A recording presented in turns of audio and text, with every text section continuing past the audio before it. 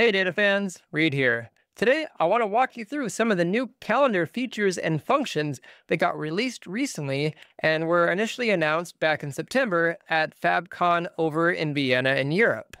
Now, the benefits of this is that there's not only some ways to define certain calendar table types on a single calendar table, but even some optimizations and efficiencies that goes into better query planning that the DAX engine and the model engine can provide, given some of the context and column pairings that you can do with that.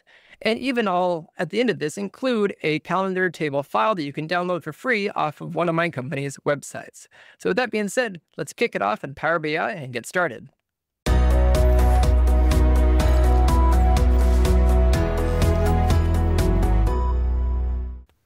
All right, so the first thing that I want to do is talk about the new calendar options that we have for the calendar tables. You can see the menu in front of us here.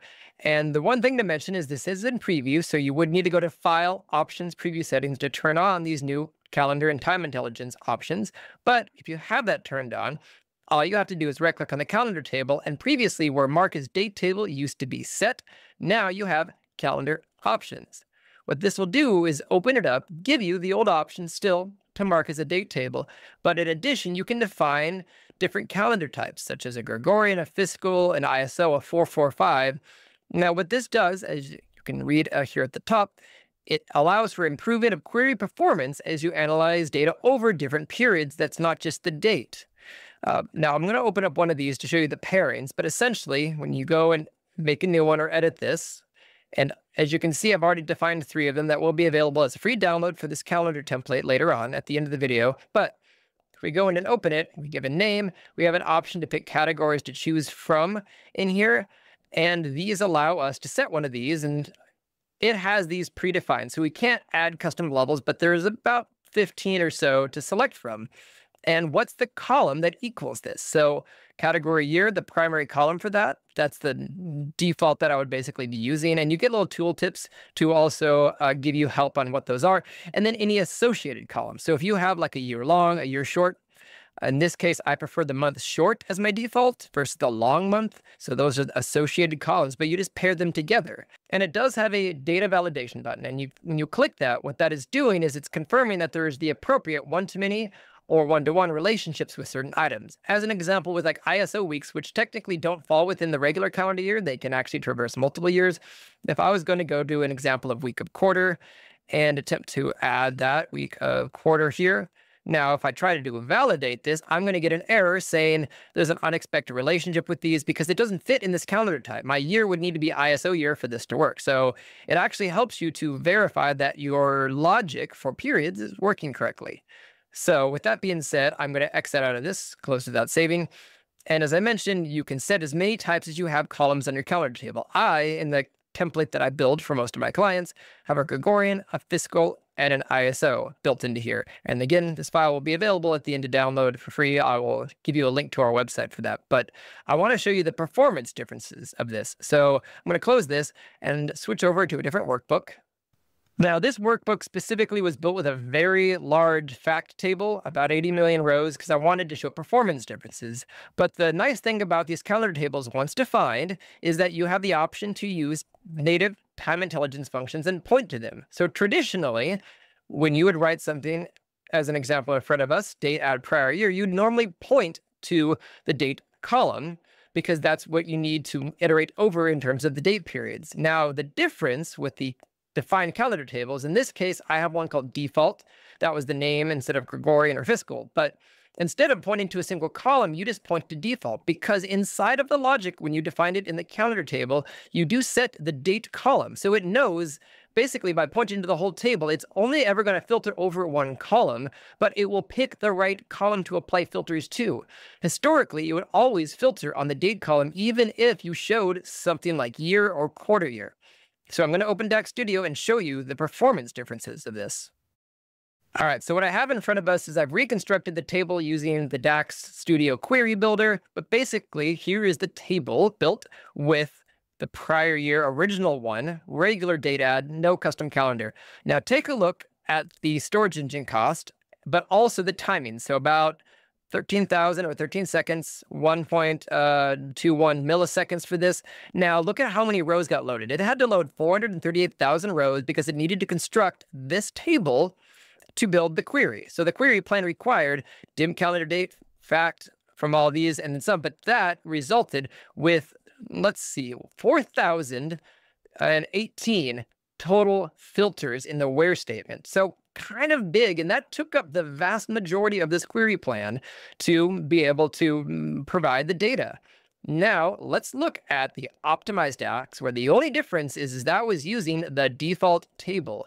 Now, looking at the query plan down below, it's half of the storage engine CPU compute, and the time got shaved to about half as well, a little less than half. And now, look at how much was scanned through. This only loaded 4,800 rows versus 480,000, a huge difference. And very specifically, look here. The where statement is not filtering on the date column. You see how the query is asking for year and quarter year? Because I've mapped these, it's going to put those into the query that it's processing, not the date column. So it can intelligently use and find the right columns to create the query plan at the lowest level needed based off of the shape of the visual, where it could not do that before. So 44 total where statements based off of quarter, year, and year. So that is an impressive drop on this. Now, it isn't preview, so I'm sure some of you will probably find ways where maybe this is inefficient or something else, but overall, their goal is to make this be significantly faster and more powerful. But this can help show you how the query plan from the engine can more intelligently figure out a path and the right filters, the right design of the tables being built into it. So I'm hugely excited about this. I think this has significant implications for better design going forward. And I would argue that by the time this comes out of preview, every single new calendar table going forward should have, at a minimum, the Gregorian calendar defined, if not fiscal ISO 445, because of these more intelligent query plans that can be ran. Cool stuff. But now I also want to switch gears, show you the template that I updated and I'll provide for free to download based off of this, where I've defined all of these. So flipping back to Power BI Desktop. So I have this as a template that I often provide to clients.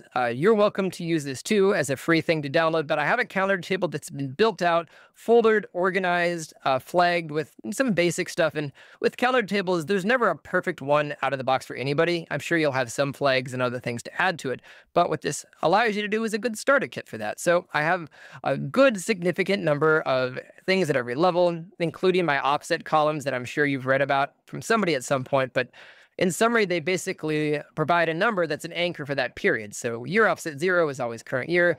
Month offset 0 is always the days in that month. So they make for easy filters on in measures and in visual level filters, page level filters for like easy ranges if you want rolling averages or stuff like that. But the goal isn't to go through every column. It's mostly just to provide you a template that has all of these columns. And I've had this for years. So this isn't new for any of you who've downloaded my calendar table before. But I now have, as I mentioned, the defined characteristics of Gregorian, fiscal, and ISO built into this, where the mapping's already been done. So I've already gone through the hard work of mapping all these out, basically, for everybody.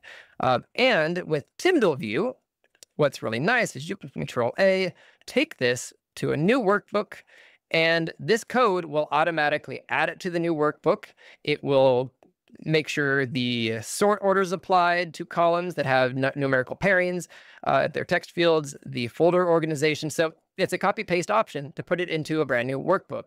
And I even went a little bit of an extra effort here, and in the Power Query Editor, I made sure to add some annotations to explain what every single column does. And as a reminder for anybody who's maybe not used this before or hasn't used it yet, any one of these steps can be deleted individually, or you can just use the choose columns if there's certain ones you don't want. But it's a nice little template to provide out to you to have something to use as a starter kit if you want to download that. So as you can see in front of us here, this is the website that has both the analytic endeavors multi-tool on my separate company that I've been building out. And I've decided to also put this there because I'm continuing to do more and more work for that company going forward. So yes, this video is on the Havens Consulting channel, but I wanted to provide this. So the link down below to go ahead and download that. But otherwise, feel free to add any comments on some of your testing and implementations of this. Again, it is a preview feature, brand new out of the box within the first month or so. So there will probably be some bugs and other stuff with it, but it is and will be the new best practice going forward once the paint has dried on this new feature. So I highly encourage you to adopt that, and feel free to check out that file that I mentioned that is available for download. But otherwise, as always, check out some of my related content here in the upper left. Liking, commenting, and subscribing will continue to help this channel grow. As of the making of this video, I am, looks like 97,000. So I'm almost at 100,000 subscribers. So thank you all for helping the channel grow for that. But otherwise, I will see you in my next video.